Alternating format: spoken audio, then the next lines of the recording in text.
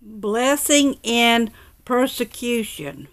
We're going to read in the Bible, 1 Peter chapter 4, 12 through 14.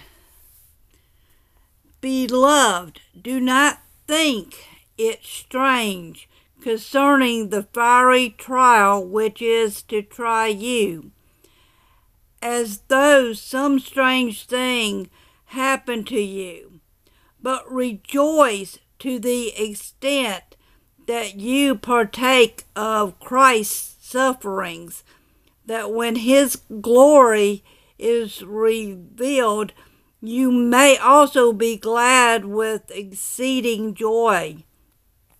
If you are reproached for the name of Christ, blessed are you, for the Spirit of glory and of God rests upon you. On their part he is blasphemed, but on your part he is glorified. Although we certainly do not feel blessed when we're insulted and persecuted, Jesus said that we are in fact blessed. Matthew 5:11. The Lord's perspective on persecution differs from ours. He considers it a positive thing.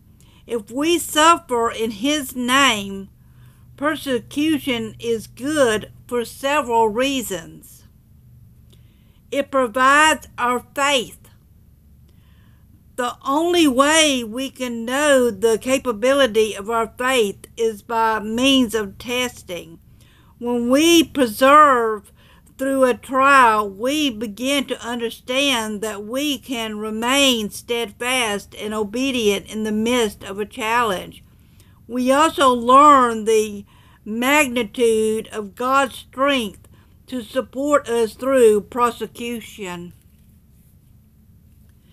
If it purifies our life, persecution snaps our attention away from meaningless things and onto the Lord.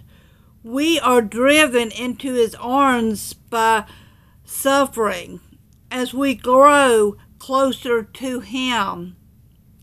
He'll bring to our awareness wrong attitudes and actions, some related to our trial and some